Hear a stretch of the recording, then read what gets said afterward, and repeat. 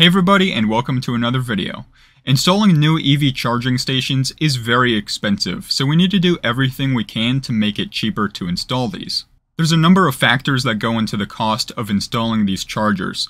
Those can include concrete work that needs to be done, the wiring, the conduit, the network capabilities that allow the charger to connect to the internet, the computer that communicates with the electric vehicle during its charging session, and the labor that gets used to do all of that work.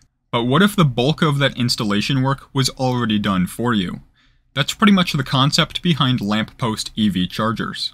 These chargers utilize the existing wiring that's already been put in place to power a street lamp, and since most of that infrastructure work is already done, these chargers cost a whole lot less and can be installed much quicker than a traditional EV charger. But something I noticed while looking at all of these chargers is that there's no cable attached to any of them. So this means the driver ends up being the one responsible for their own charging cable. For example, in order to use Ubitricity's lamppost chargers in the past, you needed to purchase a special charging cable from Ubitricity, and this thing included that computer that connects to your electric vehicle and the network capabilities that allow you to pay for your charging session.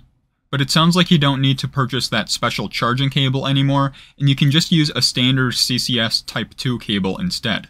This makes the experience a lot better for drivers since they no longer need to purchase that cable that exclusively works with Ubitricity's charging sockets. Of course, doing it this way ends up shifting the cost of that computer and the network capabilities back onto the charging equipment owner, so these lamppost chargers become a little bit more expensive than they were previously. Another issue I've noticed with these lamppost chargers is that a lot of them aren't reserved for electric vehicles only, so a traditional internal combustion engine vehicle can still park in front of that lamppost and block access to that charger. But I think these problems are solvable, and I think it's a pretty good idea to integrate these chargers into lampposts. This concept is similar to what Volta does, where they combine EV charging with advertisement displays, so both of those devices can share the same infrastructure.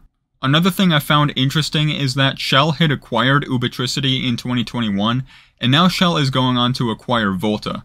Of course, Shell has acquired other EV charging networks as well, but I just thought it was an interesting similarity between both of these companies.